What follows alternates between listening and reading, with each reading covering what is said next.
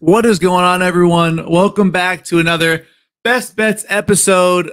I'm your host, MattyChucks, with my co-host, AustinsProps.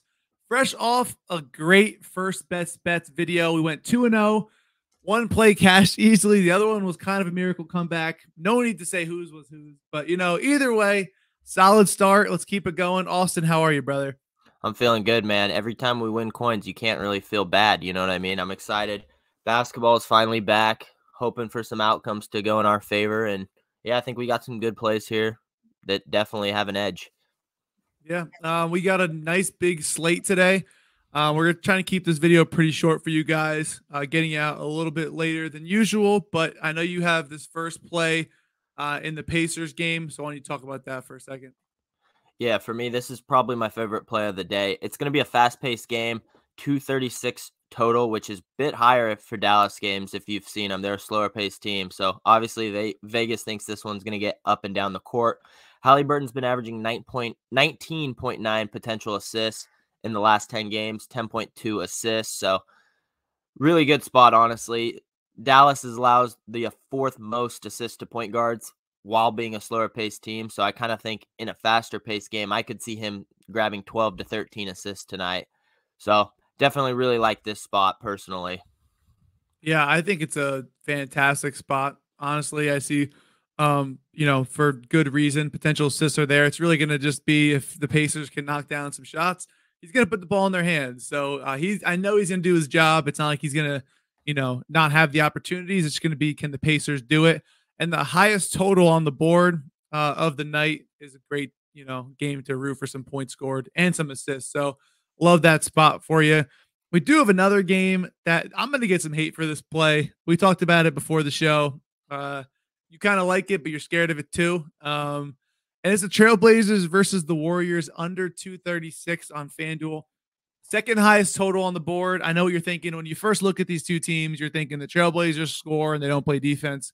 Warriors kind of the same thing, but I think this total is a little too high. The Trailblazers are 3-7 to the over, so 7-3 to the under their last 10 road games.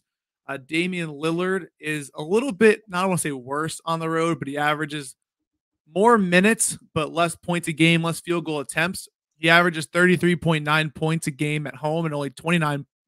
I say only 29.9 as it's not a lot, but for him, he's under 30 and he averages 34 at home. So I'm getting a little bit, for him to struggle a little bit on the road versus the Warriors here. And same with Jordan Poole is the opposite. He averages less points at home and less field goal attempts at home than he does on the road. The only person I got to worry about, I think, in this game is if Klay Thompson just, has one of those 50-point, games, that third quarter he had or whatever years back where he just doesn't miss from deep.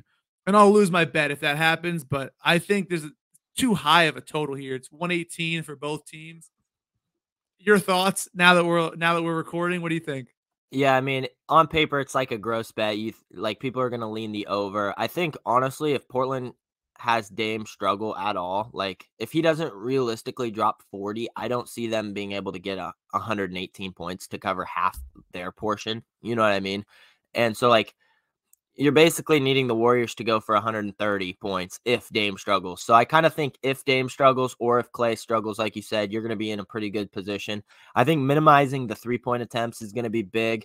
And really on Portland, I think the only guy you have to worry about is Dame. I'm not really too scared about Tybal, Cam Reddish, Jeremy Grant, I guess. So definitely an interesting spot. And I think I would lean the under as well.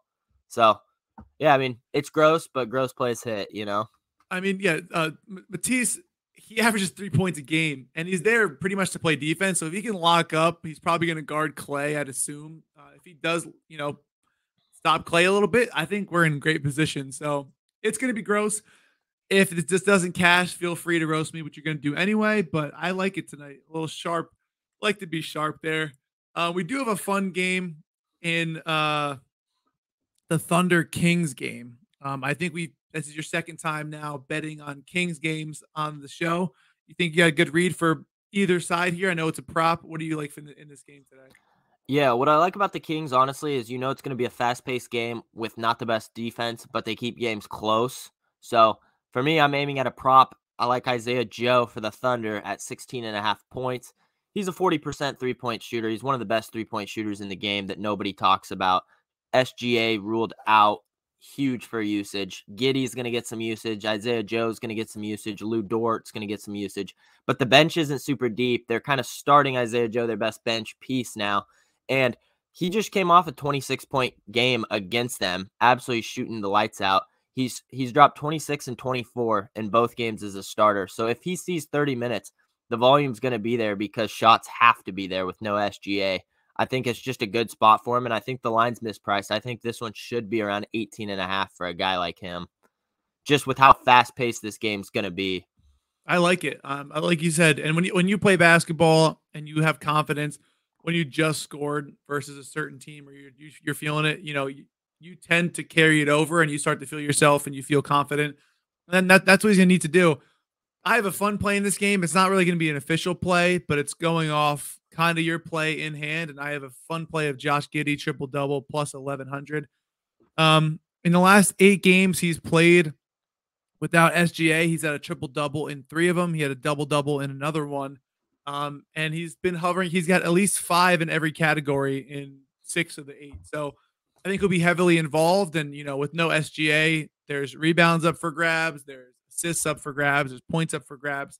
SGA pretty much does it all. So he's going to leave this open. And I think, Giddey's got to get his assists somewhere. And I think Isaiah Joe spacing the floor and, putting points up is really going to be his job. It's going to be Josh Giddey to create some plays and Joe his job is strictly going to be to put shots up and try and score. So I think they kind of go hand in hand. And I think Giddey's going to be on triple-double watch. So that's my fun play. Again, it's obviously a sprinkle. I'm not going to ever make a plus 1,100 an official 1-unit play, but if you want to sprinkle 0.1 units on this, by all means, have a day. That pretty much sums it up. We will have another show on Thursday. Again, we don't have a name yet. We're just going to do best bets. That's pretty much what we kind of came up with. We are undefeated on this show. We're going to try and carry that over and try and say that again for our next show. Anything else you want to say before we head out? Drop some comments of what we should name it, because we got to figure something out other than best bets. So drop some comments. Maybe we'll do a little giveaway if someone gets the title that sticks. I'm down, and it's got to say something along like best bets. Right. I don't want anything really out there that's Chuck props or something. Yeah, it's got to be something that hasn't been done. Yeah, I agree. Don't combine our names. We're not doing anything like that. But yeah, definitely would like something different, that hasn't been done. Maybe sprinkle a little giveaway if someone gets something creative and it sticks.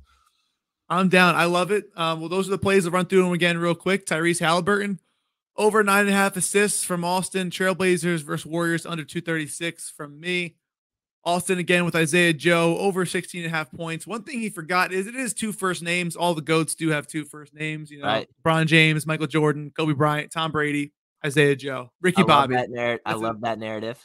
That's a list. And Josh Giddey, you're not the GOAT, but you can be on triple-double watch. And that's basically all you're good for today. That's it. Thank you guys for tuning in. Again, as Austin said, please leave a comment at all, just saying hi, or give us a name for a show. And that's going to be it for our best bet show. We'll see you guys next time. Best luck on your bets tonight.